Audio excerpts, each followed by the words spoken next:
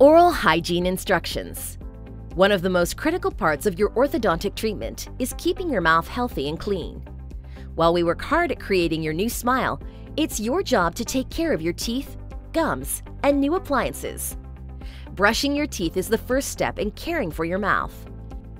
Brush your teeth after every meal or snack for at least 2 minutes to make sure that any food debris is removed. We recommend using a toothbrush with a small head and soft bristles to reach difficult areas in your mouth.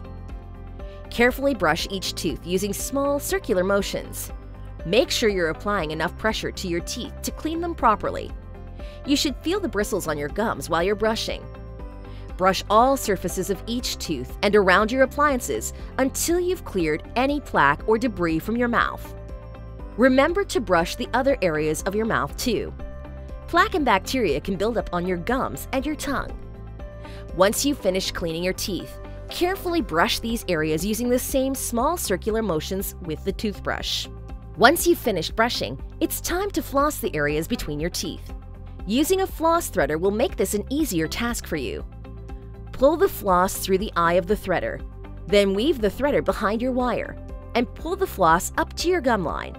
Gently work the floss around the area between your teeth and gums to clear any remaining debris.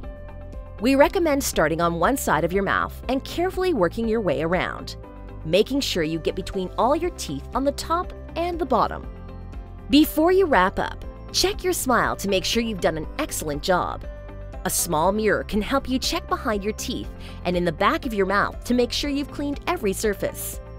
With just a little bit of time and effort, you'll have a healthy mouth and a gleaming smile when it's time to take off your appliance.